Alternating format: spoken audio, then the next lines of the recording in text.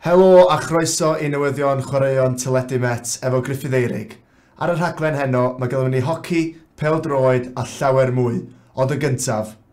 Mae'r newyddion wedi torri heddiw bod cyn chwaraewr rygbi Cymru a'r llewod David James wedi cael y diagnosis cynnar o ddementia. Mae James yn cael ei ychwanegu i'r rhestr o gyn chwaraewyr sydd wedi effeithio gan anafiadau i'r pen.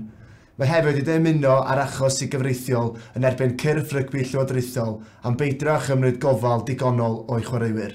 For me, I experienced these sort of things of forgetting my kids' names, just losing my total trail of thought, and I don't even know what I was on about. And I thought, well, I don't understand why I feel so down. Very little that makes me happy anymore. Cut long story short, I'd been diagnosed with the onset of early dementia. Gobaith i'r genod, mi fydd merched hoci Met y Caerdydd yn gobeithio ennill dyrchafiad i brif gyngrau'r Bucks ar ôl disgyn i'r ail gyngrau'r tymor diwethaf. Bydd y cyfle olaf yn dod nos yfory yn erbyn Nottingham Trent yng Nghyn Coed. Ar ôl colli yn erbyn Newcastle a'r fliciau o'r smotyn yn y gêm ail gyflef diwethaf, mae un o ser Anya Atkin yn dawel hyderus o guro nos fory. Quite nervous but excited at the same time. I think it should be a good game. I think they're going to have quite a strong side because they're the league above us, but I think we've got it. Considering we've got different personnel, I think we will do it slightly differently, a bit more defensive probably. Yeah, a lot of emotions, especially as it's our last game and we'd like to leave a good legacy with a promotion. Yn y cyfnod yma, mae gemau pwysig i gweld ym Mhopman gyda tîm pêl-fasged y dynion yn gobeithio am ddyrchafiad hanesyddol i gyngrau'r deheuol Bucks.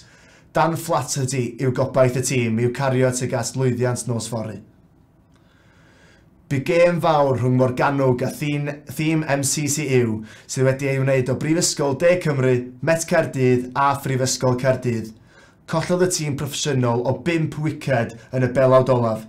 Cynlyniad gwych i'r myfyrwyr sy'n paratoi ar gyfer y gêm ar 14 o Ebrill yn erbyn MCCU Durham. Croeso yn yr Iwerydd at ein partner brifysgol Ball State University a hyfforddwraig gymnasteg Joanna Salim sydd wedi ei urddo gan hyfudiant prifysgol gymnasteg merched. Mae Salim wedi ei hirddo ar ôl tymor llwyddiannus gyda'r Cardinals ac wedi ei henwi yn hyfforddwraig WGCA y flwyddyn.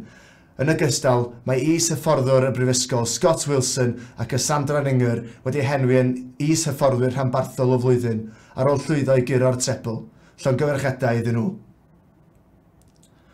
Yn olaf, mae ffeinal cwpl pêl-droed Alfie Woollett rhwng Cornelius Crunch a It's All Gone Shane Long yfory, gyda gig gyntaf mewn chwarter i 2 yma yng Nghyn Coed.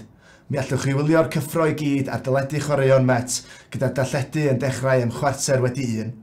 Dyna'r oll am heddiw, mi welwn i chi gyd yn fuan yn ôl am eich diweddariadau chwaraeon gan i, Gruffydd Eurig. Pnawn da.